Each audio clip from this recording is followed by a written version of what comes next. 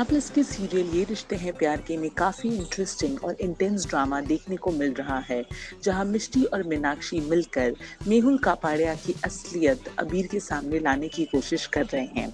Upcoming episodes में कुणाल को जब मीनाक्षी का कॉल आता है तो वो मेहुल को अपनी मॉम को धमकियां देते सुनकर दंग रह जाता है। वो अबीर को वहां से लेकर जाता है और मिष्टी भी अबीर को जाने के लिए कन्विंस करती है। लेकिन अबीर और कुणाल जब घर पहुंचते हैं तो सीन कुछ और ही होता है। अबीर ये देखकर चौंक जाता है कि मीनाक्षी उसके बाबा का कॉलर पकड़कर उन्हें जान से मारने की धमकी दे रही है। दरअसल मीनाक्षी ने इतना बड़ा कदम तब उठाया जब मेहुल ने उसे ये धमकी दी कि वो अबीर और कुणाल को ये बताएगा कि दोनों सौतेले भाई हैं।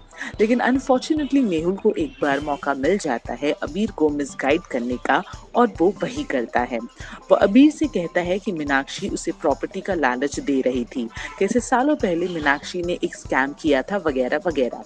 इन शॉर्ट वो मीनाक्षी को विलन बना देता है। एज एक्सपेक्टेड अबीर अपने बाबा के शब्दों की जाल में फंसता है। वो मीनाक्षी को गलत मानकर अपने बाबा का हाथ पकड़कर वहां से चला जाता है। अबीर मेहुल से कहता है कि वो दोनों एक अग्रीमेंट पेपर पर ये साइन करके मीनाक्षी को देंगे जिसके अकॉर्डिंग उन्हें राजवंश प्रॉपर्टी से कुछ भी नहीं चाहिए, एक पैसा भी नहीं। हम जानते हैं कि मेहुल इस बात के लिए कभी रेडी नहीं होंगे।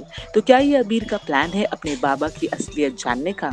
वेल, ये तो हुई शो की बात, लेकिन टेलीविजन दुनिया के latest updates, news and gossips के लिए हमारे चैनल को जरूर सब्सक्राइब करें।